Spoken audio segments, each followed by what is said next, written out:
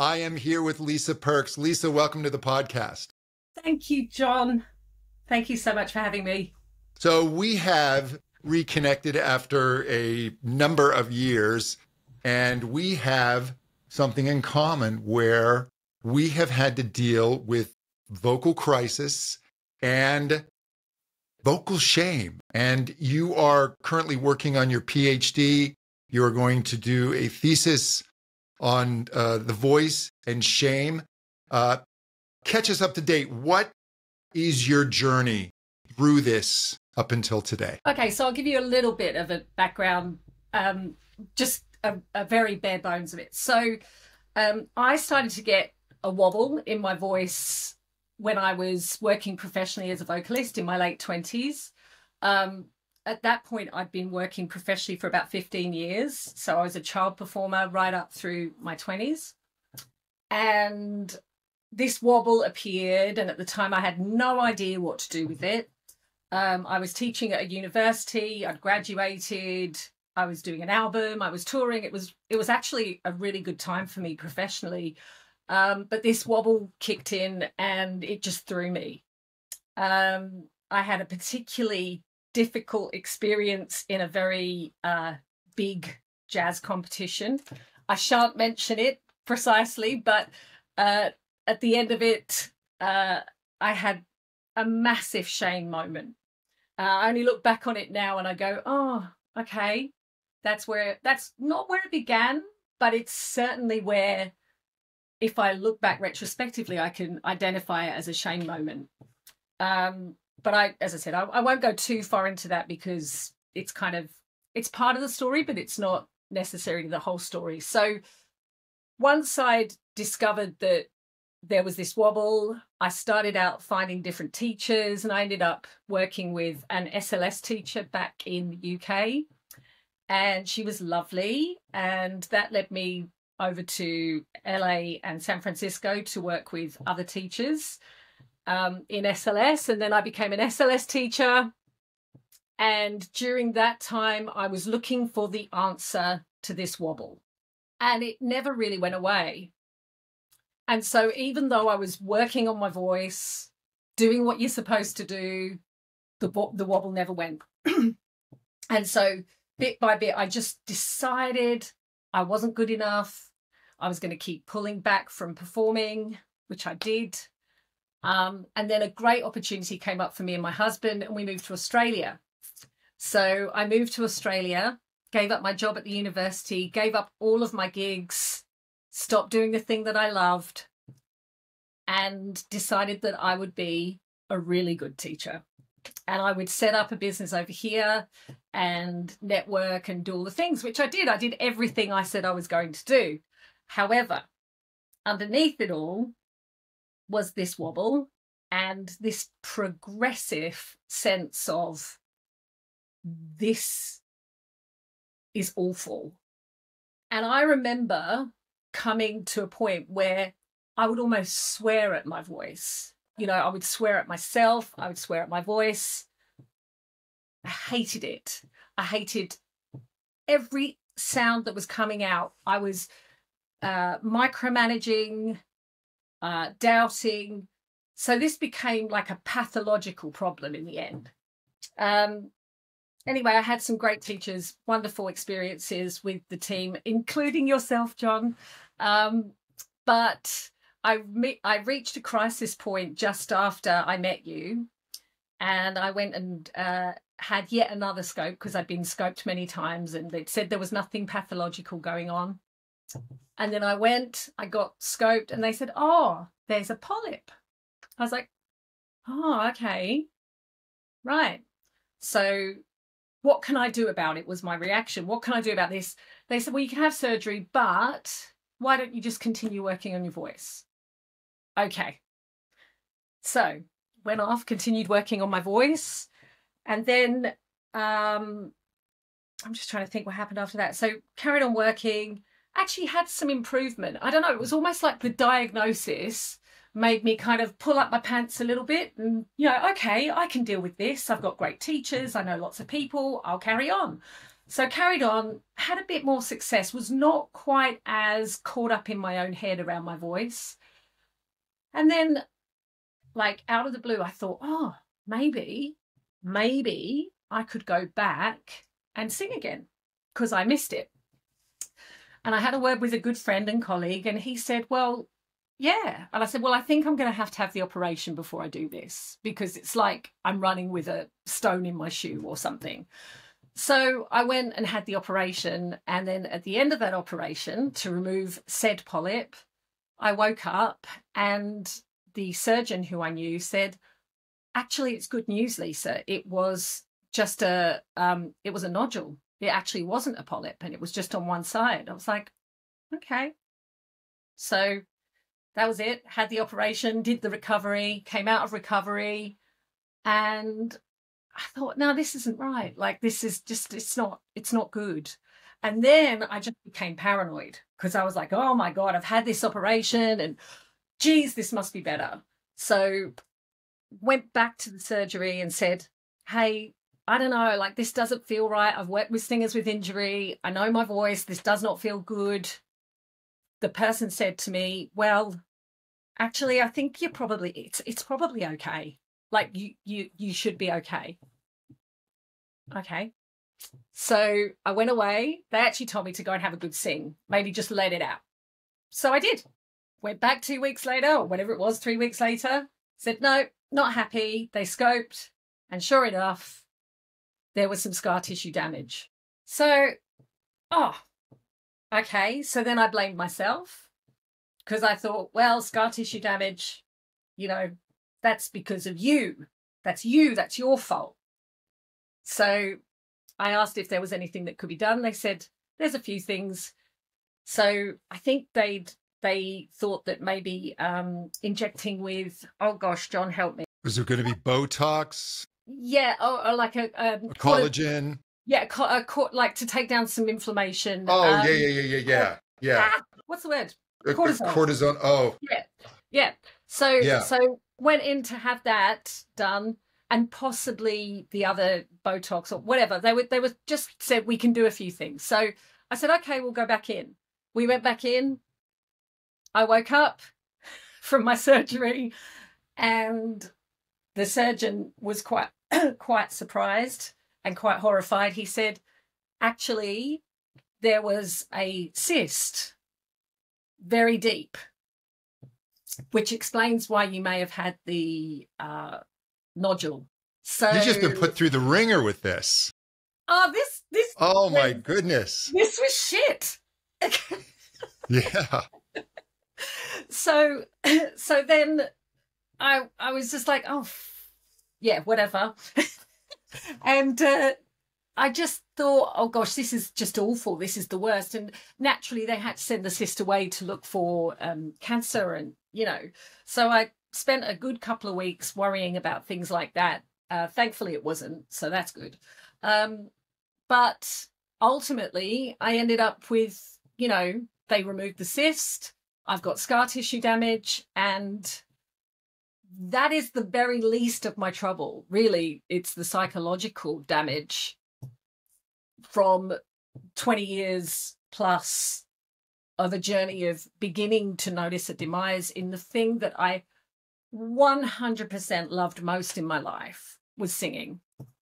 And naturally born to perform and to do those things, but very, like, being cut off at a very young point in my career, really. Do you think if you had gotten the proper diagnosis sooner, that psychologically that would have helped? Just the constant thinking, okay, first you're being told you're healthy and something's not right. So you're constantly looking at yourself. This is my fault. I'm not working my voice right. It must be my technique. And then there's the scar tissue. You think this long, drawn-out process made things worse. 100%.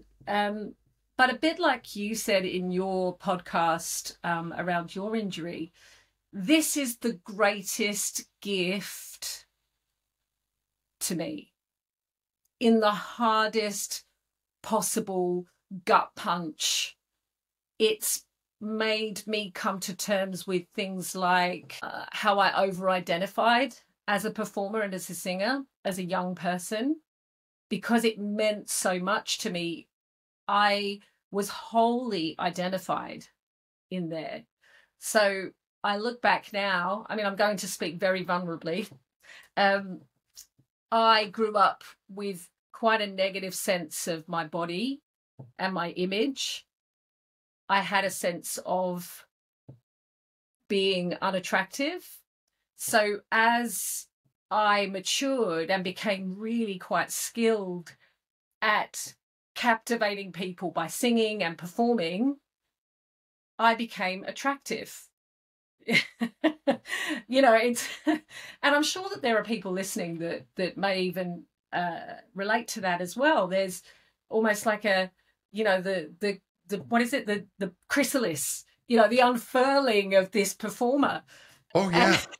Yeah. Listen, I will tell you, I went as a young man, I moved from the drums to the front of the stage, and the reaction that I got was different. Being a singer and being a performer and being vulnerable and connecting and communicating makes you more attractive. I believe so. And that's what I hung my hat on, you know. And so not only did I lose my instrument, or gradually lose the instrument, I also started to lose a significant part of how I felt about myself physically as well. So that is an incredibly difficult thing to come to terms with. Now, what I do want to say, because I do want to touch on shame, throughout that 20-year period up to date, so from whatever it was, 20 years ago to today, I never recognized this connection to shame. So during the course of my adult life, I've had times when I've seen psychologists and done a lot of work on myself emotionally, spiritually over the last 20 years. In recent years, probably in the last 6 years, when I would go and see a psychologist, they would talk to me about the injury. You know, we would talk about self-identity and all that stuff. And she'd quiz me on the injury, and I would say things like, yeah, it was terrible. Yeah, it really hurt. I would come up with these sort of glib ideas around how I felt about it. But afterwards, I would leave the session and I'd feel really empty, like I could have gone further, but I didn't really know what to say because the pain was so intense and so deep that only 7 months ago, I was reading a paper on shame as part of what I'm doing. And I realized, oh my goodness, shame is a hidden emotion. And those who are in deep chronic shame, as I was, and you know, I'm still dealing with it, often have no language. They can't describe what it is because the emotion is so deeply buried, because we cope with shame in we don't even know that we're doing it. It's just like an unconscious coping that we do. And so my unconscious coping ranged from things like perfectionism, which is that's an avoidant coping strategy. Absolutely. I'm going to be really good at this or whatever it is, and I am going to work on my voice, and when it's better, I shall sing. or I will be a brilliant teacher, but I have to do a million courses before and be told that I'm brilliant by so many people and work so hard before I can announce I am that. So there was perfectionism in there as a coping strategy, withdrawal. So withdrawal is, this is just my opinion. So there's I haven't read any literature yet that backs me up on this, but my withdrawal is the thing that I've done most. And that is, I'm not going to sing. I'm going to avoid. I know I went through about 10 years of avoiding going to gigs at all costs. I just wanted to pull back from the community because I couldn't face being in that setting. It was just too painful. So, but then my avoidance would be things like, well, I just can't be bothered going on Facebook, or I just can't be bothered going out. I don't have to go out. I've got kids. So I've got an excuse. So I could just keep avoiding painful situations. Yeah. And I think withdrawing. Yeah. And I think the shame of it is that there are a number of voice teachers who are dealing with vocal issues that are no fault of their own, whether it's disease, cancers, paresis, all of these different things. And there seems to be this idea out there that just infects us, that unless you sing at this certain level, you have no business teaching. And some of these people are the best voice teachers I know. And the world needs to have their knowledge and their gift and their ability to teach. And they withdraw because of the shame, not just from the general public, but even amongst some in the teaching industry. And there's I've said the word before, it's an overused word, but there's a bit of bullying going on. And there's a bit of this, look what I can do. And if you can't do this, that this is the only criteria, the number one criteria is how well or how high I can sing. And if you're not meeting this criteria, everything else you bring to the table is of lesser value. Yes. And I certainly bought into that, very much so. And it's been a very long process of taking those ideas away from myself. But you know what? I'll openly admit, I still lack trust. I don't have voice lessons anymore. I don't connect with the voice teacher community in that way anyway. I do, I connect with the community, but I don't connect that way because what happened over the course of, let's say, 12, 13 years of training with different teachers, for me, was harder to deal with. Now those, and also I want to say every single one of those teachers I love. Like, I just love them, and they're beautiful people. And there's nothing, I can't honestly say anything that anyone within that particular community ever said to me that caused me to feel this pain. By the time I entered that part of my life, I look back now and say I was riddled with shame anyway. Absolutely riddled with it.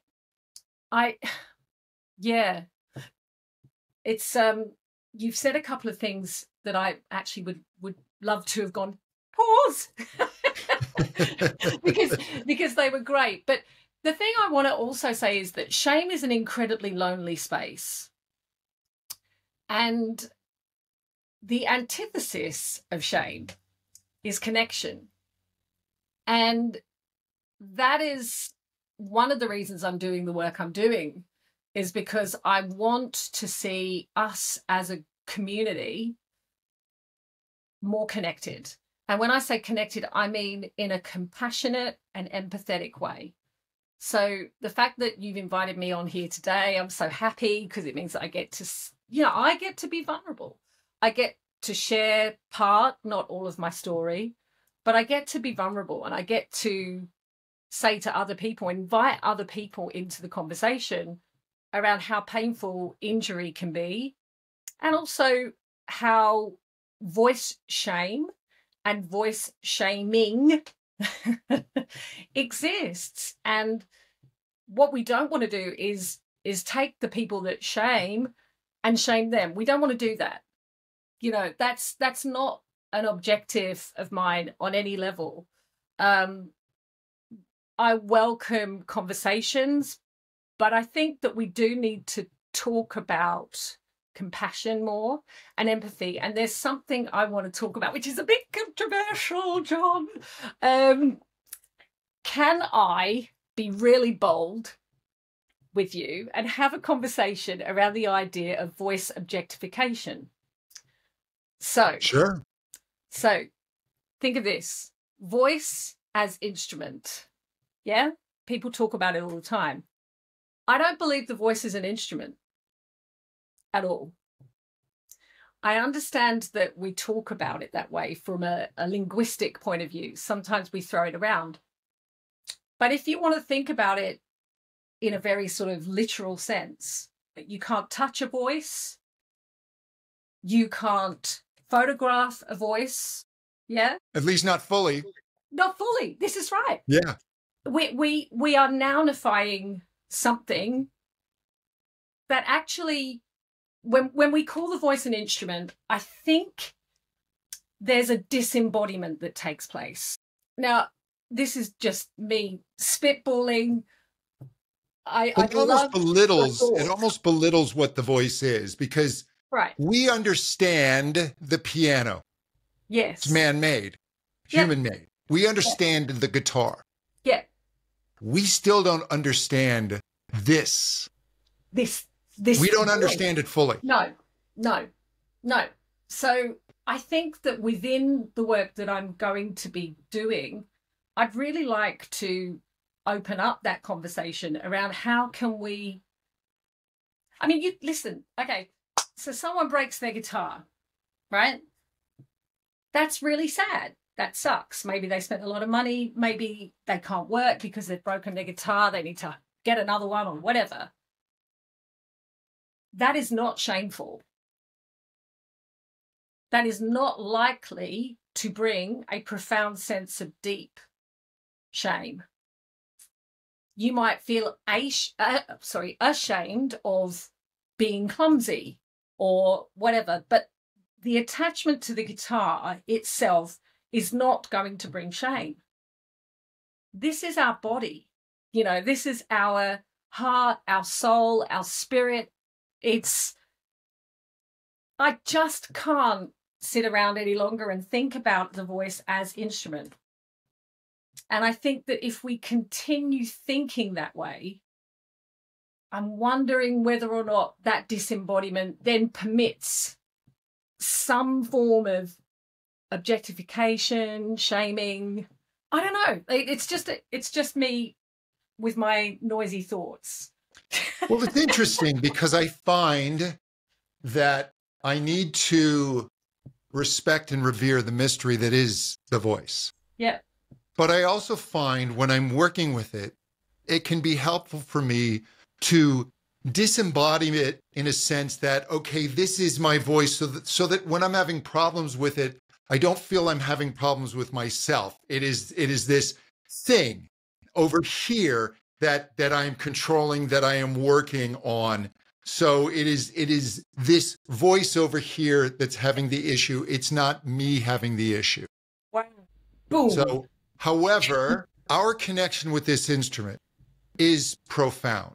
And that's why all the different disciplines that are now starting to enter into the world of voice, including neuroscience and movement and imagery, and even the study of going beyond just the muscles, but getting deeper into the body and the anatomy and the fascia and just the whole mind-body connection, and even, I mean, mindfulness, and even the sense. You know, I've talked about this on the podcast, but I'll do an exercise where I will just rub my thumb against my fingers and then just really pay attention to that. And if you pay enough attention and focus, it becomes a mystery as to how you're doing that.